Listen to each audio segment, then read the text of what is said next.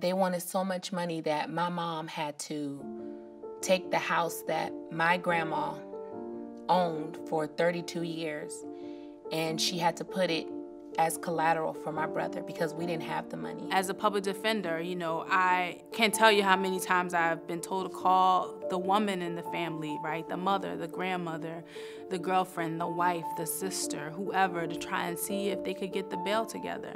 Probably 90% of the time I was given the name of a woman to call.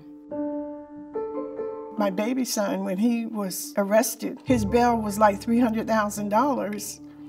And there was no way that we could even conceive of paying that. Because that amount of money is often so high, there is a bail bonds private industry that has been set up to, quote, help families pay the bond. You have one choice of either leaving your family member in there. You have the choice of paying the 10% of however much your bond is, or you go in and you go into debt and get a loan. And then often paying for those consequences for years down the line.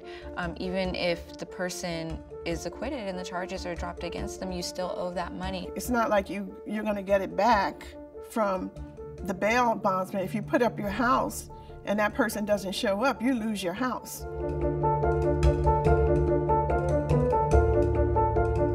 If you can afford to make bail, you're suffering. If you can't afford to make bail, you're suffering because you're going without, in my case, a father.